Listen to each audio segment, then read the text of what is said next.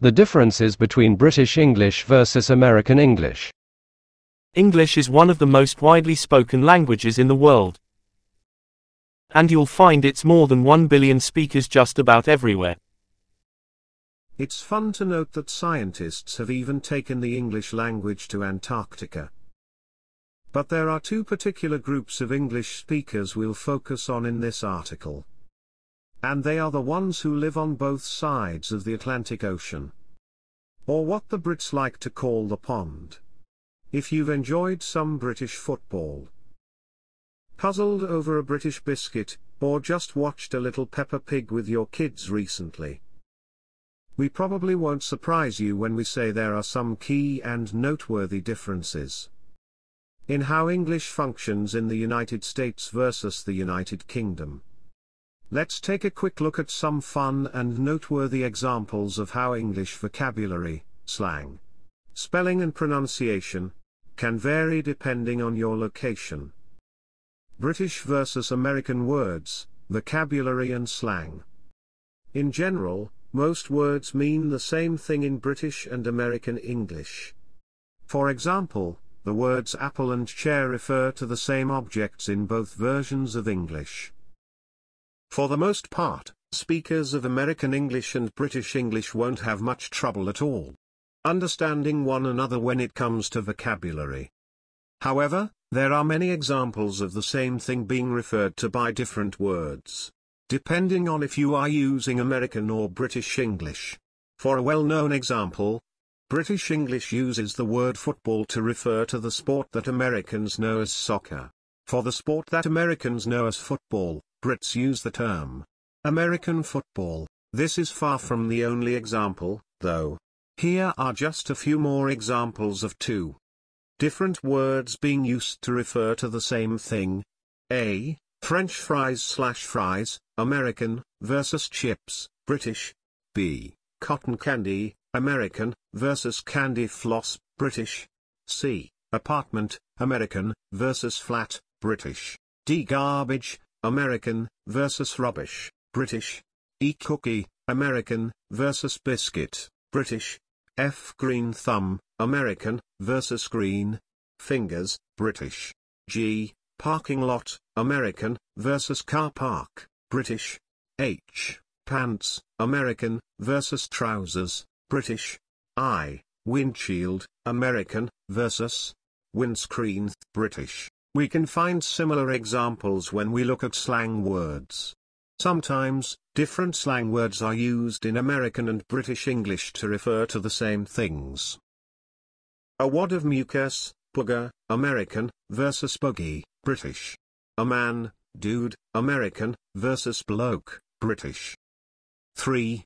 Very good, awesome, American, versus ace, British. 4. To chat, shoot the breeze, American, versus chinwag, British. 5. An infantry soldier, grunt, American, versus squaddy, British. 6. A toilet, John, American, versus Lou, British. 7. An anonymous man, John Doe, American, versus John Smith, British. 8. To waste time, lollygag, American, versus faff about, British. Finally, both American and British English have words that are used exclusively. For example, American English has words like bayou and cleats for which there is no British equivalent. On the other side, British English uses terms like bunce, niff, and jiggery-pokery that don't really have American equivalents. British versus American spelling. Generally speaking, most English words are spelled the same in American and British English. However, there are some notable spelling patterns that are preferred, depending on which form of English is used. Listed below are just some examples of spelling differences you may encounter. Our, British, versus or, American. Examples, color versus color, armor versus armor, flavor versus flavor. Eyes or eyes, British, versus only eyes, American. Examples, apologize versus apologize, fantasize versus fantasize, idolize versus idolize. Easy, British, versus Uzi, American. Examples, analyze versus analyze, paralyze versus paralyze. Doubling the L in a verb conjugation, British, versus keeping the single L, American. Examples, traveled versus traveled. Labeling versus labeling. A, British, versus E, American. Examples, leukemia versus leukemia, pediatrics versus pediatrics. ENS, British, versus ENSA, American. Examples, defense versus defense.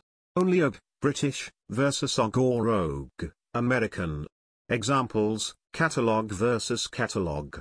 Dialogue versus dialogue. British, versus American. Examples, meter versus meter, luster versus luster. In addition to these common patterns, some specific words are spelled differently in American and British English. Some examples include airplane, the first in each pair is the common American term. And aeroplane, grey and grey, tire and tire, and mold and mold. British versus American pronunciation. Before we dive into pronunciation differences, we need to address the elephant in the room. Yes, we know both the United States and the United Kingdom have many different accents and dialects that are spoken in their respective countries. In particular, most, but not all, American accents are rhotic whereas most, but not all, British accents are non-rhotic. This means that most Americans will pronounce the R in certain syllables, while most Brits will not, as in the word number, pronounced as numbu by a non-rhotic speaker. Additionally, even Americans and Brits with the same accent or dialect may pronounce a word differently. Ask some of your friends how they pronounce New Orleans and you'll probably get a quick example of this. All of that being said, there are many words that, in general, are often pronounced differently by many speakers of British English and American English. Some of these different pronunciations are less dramatic. Here are some examples of words that have relatively minor pronunciation differences. Advertisement. American, advertisement. British, advertisement. Mall. American, mall. British, mall. Missile. American, missile. British, missile. Dynasty. American, dynasty. British, dynasty. Baboon. American, baboon. British, baboon. Other words have much more dramatic pronunciation differences.